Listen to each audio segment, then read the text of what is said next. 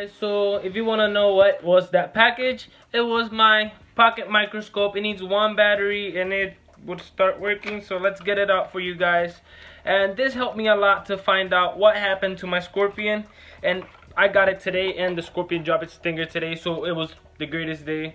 So turn on LED light, you look through the hole and you can see a lot of things. So under here I was able to see the spider hairs, the scorpion tail, the scorpion fungus, which I will talk to you guys about. I watched the eyes of a dragonfly, the wings of a dragonfly, and a lot of other different insects that at the end I will show you the pictures so you guys can know how good or bad this is. And to me, it's an excellent microscope. It gets up to 100, yeah, from 60 to 120. You won't be able to see like small cells and stuff like that, but you will get to see tiny things that the human eye cannot see by itself. And let's get to the scorpion. Alright guys, so this is my male Asian forest scorpion. The stinger is right here.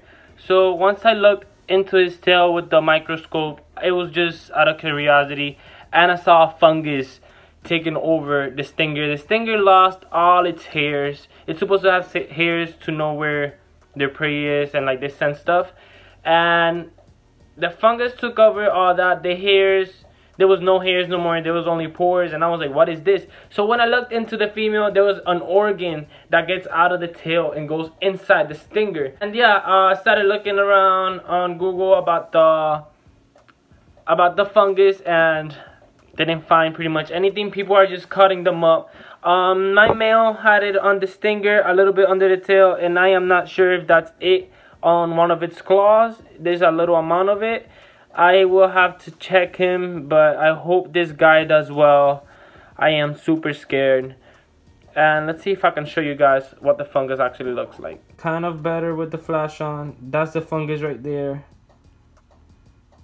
See that yellow right there? It's supposed to be white, not yellow. See the fungus right there? And on its claw right there. And it's only the male. I don't know why. I hope that he's molting and all that will fall off with it. But I am gonna work with it. I'm gonna do some research on it. I don't want this guy to die, even though he's pretty old. But yeah, I already checked on him that everything moved okay. One of his claws stretches more than the other, so the fungus has attacked this one already. Hopefully it's just scars and not fungus, but I'm pretty sure it's fungus. She is crazy. Let me check on you.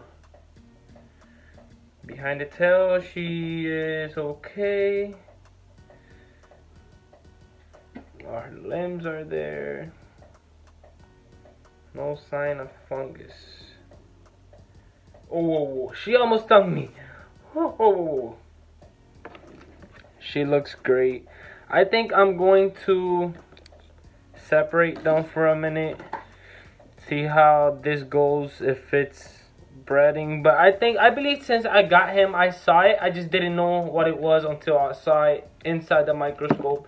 And I saw how it was attaching to different parts and how it's bred. But he seems to be doing alright. These scorpions don't really use their stingers unless they really have to. So he will be alright. He will be able to eat normally and everything. Alright guys, if you guys know anything that could help me to make these scorpions better, please let me know.